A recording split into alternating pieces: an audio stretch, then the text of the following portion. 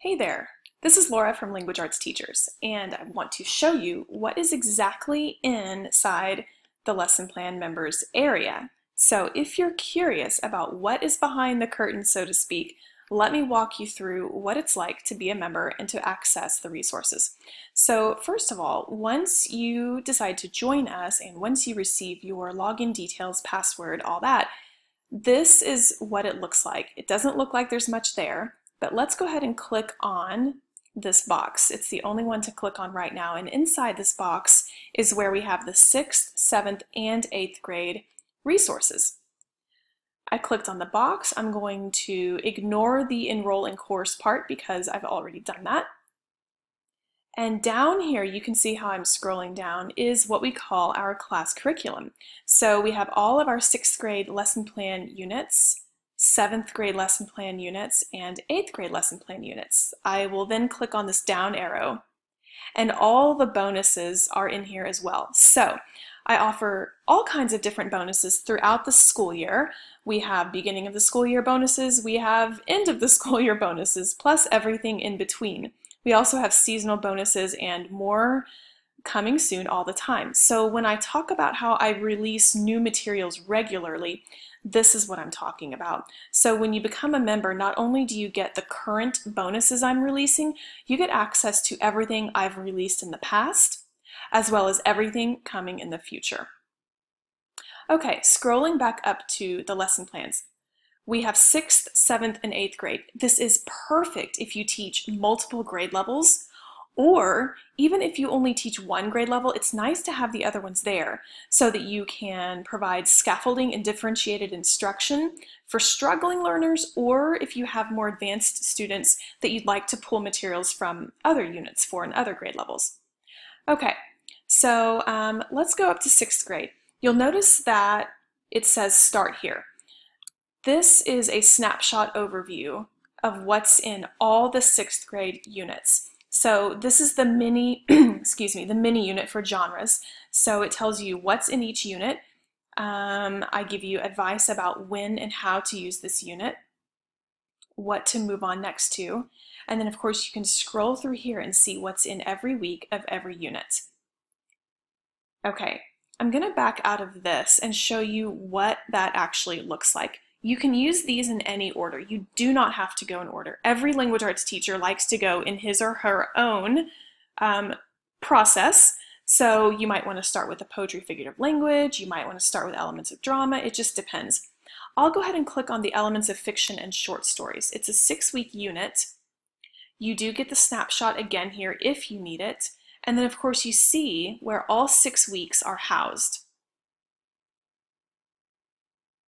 Let's click on week 1 and let me show you what that looks like. Everyone's computer is different. Mine automatically downloads like this in my downloads folder. Some people's end up on their desktop. Everyone's system is a little different, but I'm going to click on this down arrow. And you can see here we have day 4 activities, day 5 activities, days 2 through day 3 activities, because that's meant to take a couple of different days. All of these lesson plans are designed for about a 45-minute to maybe a 1-hour time period. I recommend clicking on week at a glance. Every single week in every unit in every grade level has a week at a glance file. I prefer to click on that first because this is a 1-page PDF for the teacher. It gives you an overview of what is happening that week. It explains what you might need to get ready for each day. It gives you specific details on how to do less grading that week, how to make fewer copies, and specific ideas about differentiated instruction specific to that week's activities. It's a great place to start. Then I can find the week 1 lesson plans. Let's open up that and I'll show you what it looks like. Each day has its own page for lesson plans. You have the objective, the I can statement. In this case, we have a box for Common Core standards and a box for the Texas TEKS standards for our friends down in Texas. You have your procedures for the day, the assessment, the way the students will be assessed, and any additional resources that you might need to think about. One of these pages for each day, so here's the day 2 one. Now, one thing about the lesson plan pages is that these are PDFs. If you have PDF editing software, It's easy to edit these to make them your own. For example, I can click on Edit PDF, and you can see that if I'm not in Texas, I could very easily delete those buttons. I'll put it back because I don't really want to mess it up. So it depends on what software you have at your disposal, whether or not you can edit PDFs. But as far as the lesson plan pages go, these right here, there are different ways to use them. Some teachers merely use them as a way to copy and paste the elements that they need for their purposes. Every week comes with its own set of bell ringers. Some people call them warm-ups, you might call them do-nows, it depends on your district or what state you're in. But you can open these up and everything you need for each day to start your class is right there. Each bell ringer is designed to help students get started in the day, and it's designed to be something that they can do on their own. All grade levels, all units have those elements. Let's click on day 1.1.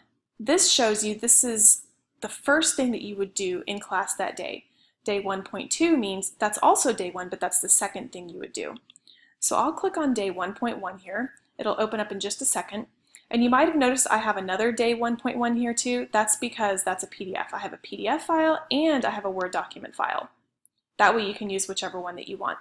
We have instructions for the teacher.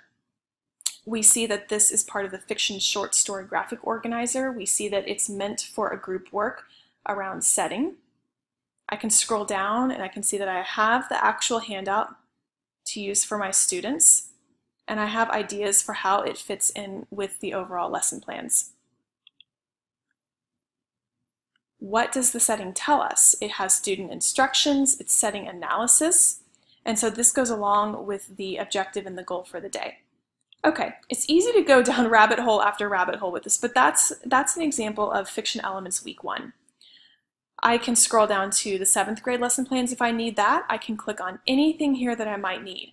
So let's say I click on Descriptive Reading and Writing Unit. The Descriptive Reading and Writing Unit for 7th grade contains a mix of poetry and fiction short stories.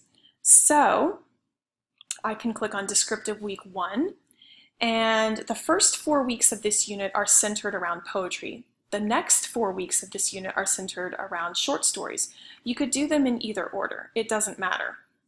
There's a lot of versatility with this. So here, mine opened again like this on my Downloads folder, or in my Downloads folder. I can click the down arrow, and now I can see everything in there. And again, you'll notice that sometimes you see the same item twice. It's because I try to provide a Word document and a PDF document to meet everybody's needs. There are mini lesson teachable PowerPoints, we have bell ringers, we have exit tickets. If you see a T, like this one says 7.1.3T, that means it's grade 7, week 1, day 3, and the T is for teacher. Teacher means it's just a teacher idea sheet. So teacher instructions for helping students read actively and annotate the poem. This is kind of like your cheat sheet. It gives you examples and differentiated ideas to reach your students' needs. If you see an S, like this one, 7.1.1 S PowerPoint notes, the S is for student. That means that this is the student handout, the guided notes that they will use as you go through your teachable mini lesson. Okay, so that's what this looks like. I can scroll down to 8th grade. I have the same snapshot overview so I can see what's in each week. I can decide which unit I want to start with. And finally, once again, we have all of our bonuses down here with more being added all the time. Okay, so that is what it looks like inside the Language Arts Teachers lesson plan member area.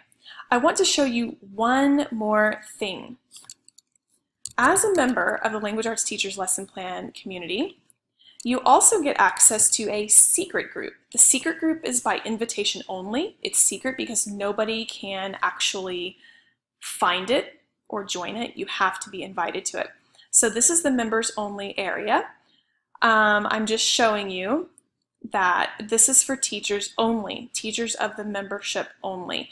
We post the bonuses in the files section as well. We help each other. And we also have live member-only calls online twice a month where teachers come together and we ask and answer each other's questions. So that's the members only area as well. I hardly ever show that, so you just got a quick little sneak preview into that. It's a small, really kind and really generous group of teachers. Every month we have a new theme that teachers get to vote on. So as of the recording here, the theme for this particular month is putting systems into place. It could be systems around grading, systems around handling student work, systems around communicating with parents. It just depends. And so that's the theme of this month, is establishing systems. So that may seem kind of random, but I did want to show you that that exists there for members only. Hope this video helps you understand what is in the lesson plan area and how easy it is to access all the resources and growing materials.